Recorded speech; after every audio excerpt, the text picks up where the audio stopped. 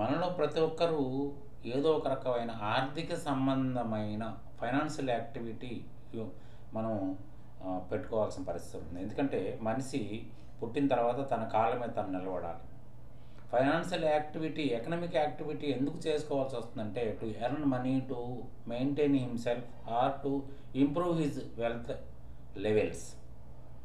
ఏదైనా సరే earning is the main objective of a person. ఎందుకంటే డబ్బు అనేది ముఖ్య భూమికను పోషిస్తుంది. Without money we cannot go forward to do anything. కాబట్టి ఏంటంటే దీంట్లో కూడా ఉద్యోగం ఒకటి ఉంది, వ్యాపారం ఒకటి ఉంది, వృత్తిపరమైన ప్రొఫెషనల్ యాక్టివిటీ ఒకటి ఉంది. సరే, ఉద్యోగం చేసుకోవాలంటే దాన్ని సగిరైన ఎలిజిబిలిటీని మనం సంపాదించుకోవాలంటే అంటే ఒక క్వాలిఫికేషన్ మనం ఎంచుకున్న ఇంజనీరింగ్ సైడ్ కానీ, మెడికల్ సైడ్ కానీ, లేకపోతే అకౌంటెన్సీ సైడ్ కానీ ఏదైనా ఒక qualification సంపాదించుకున్నట్టయితే we will get an employment. Through that we can earn something to maintain hour cells. అట్లనే వ్యాపారం చేసుకోవాలంటే కూడా మనకి వ్యాపారం చేసుకుంటోడికి ముందు మెయిన్గా మనీ అనేది ఉండాలి. మేనేజర్ కెపాసిటీ లేకపోయినా పర్వాలేదు, ఆ ఇండస్ట్రీ గురించి తెలియకపోయినా పర్వాలేదు. ఇండస్ట్రీ తెలుసున్న మనుషులను హైర్ చేసుకుని కూడా you can start his own. దీంట్లో కావాల్సింది మెయిన్గా డబ్బులు. అయితే డబ్బు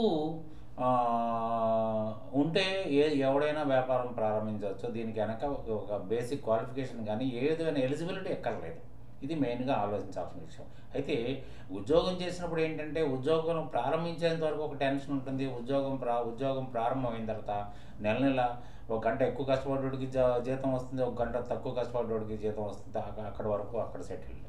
కానీ వ్యాపారం చేసేటోడికి ప్రతి నిమిషం వ్యాపారం ప్రారంభించకముందు ఒక టెన్షన్ ఉంటుంది. దీని పెట్టుబడి ఎంత అవసరం అవుతుంది, ఈ పెట్టుబడి ఎలా తీసుకురావాలి, ఈ పెట్టుబడిని మళ్ళీ నేను ఏదైనా ఇబ్బంది అయితే తిరిగి ఎలా నేను దాన్ని మళ్ళీ తిరిగి ఇచ్చేసి నా పేరుని నేను నిలబెట్టుకోగలుగుతాను అని తపన ఉంటుంది మనిషికి. తర్వాత అయితే ఏమవుతుందంటే ఇవన్నీ వాటికి కరెక్ట్గా నిర్ణయాధికారం తీసుకోవడానికి అకౌంటెన్సీ సబ్జెక్టు 100% ఉపయోగపడుతుంది. So accountancy subject is needed by everybody. ఒక హౌస్ వైఫ్ నుంచి మొదలుకుంటే ప్రతి ఒక్కరికి అకౌంటింగ్ నాలెడ్జ్ అవసరం. మనందరికి కూడా అకౌంట్స్ తెలుసు. ఒక సైన్స్ క్యాండిడేట్కి అకౌంట్స్ తెలుసు, ఇల్లిటరేట్స్ అయిన అమ్మా నాన్నలకి అకౌంట్స్ తెలుసు, ఒక హౌస్ వైఫ్కి అకౌంటెన్సీ తెలుసు. కానీ అకౌంటెన్సీ అనేది ఒక కొత్త సబ్జెక్టుగా చిత్రీకరించి మన ముందు తీసుకొచ్చి పెట్టి ఇది నేర్చుకోండి, ఇది నేర్చుకుంటే మీరు జీవితంలో సెటిల్ అవుతుందని మన పుస్తకాలు కానివ్వండి, మన పెద్దవాళ్ళు కానివ్వండి కాదు.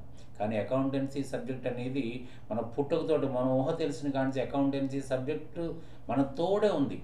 కానీ ఏంటంటే ఒక సిస్టమేటిక్ వేలో మనం నేర్చుకోవడం కోసం అనేది ఈ సబ్జెక్ట్ని తయారు చేశారు. అయితే బాగానే ఉంది. దీంట్లో అన్ని సబ్జెక్టు ఇప్పుడు మ్యాథ్స్ తీసుకున్నట్టు depends upon so many formulas, science తీసుకుని depends upon so many formulas. కానీ అకౌంటెన్సీ సబ్జెక్ట్ మాత్రం it depends upon only 2 words, that is debit and credit. ఎంత సింపుల్గా చూడండి, నేర్చుకోవడం ఎంత ఈజీగా ఉంటుందో చూసుకోండి. కానీ ఈరోజు వరకు కూడా ఈవెన్ CA పాస్ అయిన క్యాండిడేట్ కూడా is not in a position to explain about debit and credit well. ఎంత దౌర్భాగ్య పరిస్థితితో, ఎంత దురదృష్టకరమైన పరిస్థితితో మీరు ఒకసారి ఊహించుకోండి. అంటే డెబిట్ టు క్రెడిట్ అనేది మొట్టమొదటి అంశం. Without knowing debit to credit we cannot make a record. If you cannot make a record we cannot finalise the accounting. అంటే ఏదైతే ఆధారం అయిందో ఆధారాన్ని గుడ్డిగా బట్టి ఈరోజు వరకు నడుపుకుంటూ వస్తున్నాం. కానీ డెబిట్ క్రెడిట్ గురించి అర్థం తెలిసి మనం మసలలేదనేది 100% నేను చెప్పగలుగుతాను ఇవాళ. ఎందుకంటే మన పుస్తకాలు అట్లనే పుస్తకాలని అనుసరించి మనకి విద్యాబోధన చేస్తున్న లెక్చరర్స్ కూడా ఇవాళ డెబిట్ అంటే లెఫ్ట్ సైడ్ అని, క్రెడిట్ అంటే రైట్ సైడ్ అని చెప్పుకుంటూ వస్తున్నారు. కానీ డెబిట్ క్రెడిట్ అంటే లెఫ్ట్ సైడ్ రైట్ సైడ్నా? ఇదేనా మీనింగ్? అదేంటి లెఫ్ట్ సైడ్ రైట్ సైడ్ చెప్పడానికి డెబిట్ క్రెడిట్ అనేది పదాలను తీసుకురావాల్సిన అవసరం ఉందా? కాదు, ఇది కాదు. దీనికి మించి ఏదో ఉంది. అయితే ఏంటంటే డెబిట్ క్రెడిట్ అనే దానికి మీనింగ్లెస్గా మన క్రియేటర్ ఎవరైతే అకౌంటెన్సీ సబ్జెక్ట్ను తయారు చేసిన సృష్టికర్త ఉన్నాడో ఆయన డెబిట్ క్రెడిట్ అనే పదాలను తీసుకొచ్చి పెట్టాడు. అఫ్కోర్స్ ఇది లాటిన్ వర్డ్స్ అయి ఉండొచ్చు. అయితే దానికి ట్రూ మీనింగ్, ట్రూ ట్రాన్స్లేషన్ ఇంగ్లీష్లో లేదని చెప్తాను. నేను కూడా ఒప్పుకుంటాను, ఎవరైనా ఒప్పుకోవాలని పని. కానీ లేనంత మాత్రాన లెఫ్ట్ రైట్ అని చెప్పాల్సిన పరిస్థితి ఏంటి? అట్లా కాదు. దీనికి ఒక ప్రత్యేకమైన మీనింగ్ ఉంది. ఆ మీనింగ్ తెలుసుకుని, ఆ మీనింగు పుస్తకాల్లో లేదండి. పుస్తకాల్లో లేనంత మాత్రాన మనం ఇష్టం వచ్చినట్టు మనం మాట్లాడుకోవడం సరి కాదు కదా. కాబట్టి ఏంటంటే దాన్ని ఖచ్చితంగా ఎట్లా చేసుకుంటారు అంటే, ఒక వ్యాపారస్తుడు కూడా ఈజీగా డెబిట్ క్రెడిట్ని వాడుకోగలగాలి. ఒక హౌస్ వైఫ్ డెబిట్ క్రెడిట్ని వాడుకోగలగాలి. ఎవరు పడితే వాళ్ళు డెబిట్ క్రెడిట్ని వాడుకోగలగాలి. డెబిట్ క్రెడిట్ని క్షుణ్ణంగా నేర్చుకోగలిగినప్పుడు ఒక రికార్డింగ్ వర్క్ సంపూర్ణంగా చేయగలుగుతాడు. ఎప్పుడైతే రికార్డింగ్ వర్క్ సంపూర్ణంగా చేయగలుగుతాడో మిగతా రిపోర్ట్ జనరేషన్లో ఏమాత్రం కష్టం ఉండద్దు. అయితే ఈ రోజున చూడండి, అకౌంటింగ్ ప్యాకేజెస్ వచ్చినాయి. అకౌంటింగ్ ప్యాకేజెస్ వచ్చిన తర్వాత ప్రతి ఒక్కళ్ళు అకౌంటింగ్ ప్యాకేజ్ నేర్చుకోవడానికి ఎగబడుతున్నారు. అకౌంటింగ్ ప్యాకేజ్ నేర్చుకుంటే ఈజీగా ఉద్యోగం వస్తుంది. ఎవరు చెప్పారు అకౌంటింగ్ ప్యాకేజ్ నేర్చుకుంటే ఉద్యోగాలు వస్తుందని? ఎంతమంది అకౌంటింగ్ ప్యాకేజ్ నేర్చుకున్న వెంటనే ఉద్యోగాలు వచ్చినాయి? ఎవరు ప్రశ్నించుకుంటే కాదు అనేది మాత్రం ఈ ఆన్సర్ వచ్చేస్తుంది. ఎందుకంటే accounting package depends upon double entry system of accounting. Double entry system of accounting mainly depends upon debit and credit words. అంటే డెబిట్ క్రెడిట్ నీకు మాన్యువల్గా నేర్చుకున్నప్పుడే డెబిట్ క్రెడిట్కి అర్థం లేకుండా నేర్చుకున్న మనిషికి నీకు ఇలా అకౌంటింగ్ ప్యాకేజ్ నేర్చుకుంటే అంటే ఇంకొకటి నేర్చుకుంటే మాత్రం ఎక్కడి నుంచి వస్తుంది నాలెడ్జి? ఆదిలో లేనిది ఈ రోజు రమ్మంటే ఎలా వస్తుంది మీకు? రాదు. కాబట్టి అందరూ తెలుసుకోవాల్సింది ఏంటంటే, అసలు డెబిట్ క్రెడిట్ అంటే ఏంటి, దాన్ని ఈజీగా మనం ఎలా వాడుకలోకి తీసుకురాగలుగుతాము, ఎప్పుడు దాన్ని మనం గుప్పెట్లో ఎలా పెట్టుకుని దాన్ని మనం చెప్పు చేతల్లో పెట్టుకుని దాంట్లో యొక్క పూర్తి పరిజ్ఞానాన్ని పొందగలుగుతాం. నిజంగా మీకు డెబిట్ క్రెడిట్ క్షుణ్ణంగా నేర్చుకున్న తెల్లారి అకౌంటింగ్ ప్యాకేజ్ కోసం పరుగులు పెట్టాల్సిన అవసరం లేదు. అకౌంటింగ్ ప్యాకేజ్ మీ అంతటి మీరు ఇవాళ ఆన్లైన్ సిస్టమ్ వచ్చిన తర్వాత ఎక్కడ పడితే అక్కడ మీరు ఏ అకౌంటింగ్ ప్యాకేజ్ అయినా మీరు డౌన్లోడ్ చేసుకోవచ్చు. You can learn. Self learning system వచ్చేసింది మీకు. అటు దానికి 2000 3000 ఖర్చు పెట్టుకోవడం, 2 నెలల్లో 3 నెలల్లో టైం వేస్ట్ చేసుకుని ఒక ఇన్స్టిట్యూట్లోకి వెళ్ళి నేర్చుకోవాలని పరిస్థితి మీకు రాదు. కాబట్టి ముందుగా మీరు ఏం చేస్తారంటే, డబుల్ ఎంట్రీ సిస్టమ్ మీదే బేస్ అయిన ప్రతి accounting package double entry system మీదే బేస్ అవుతుంది.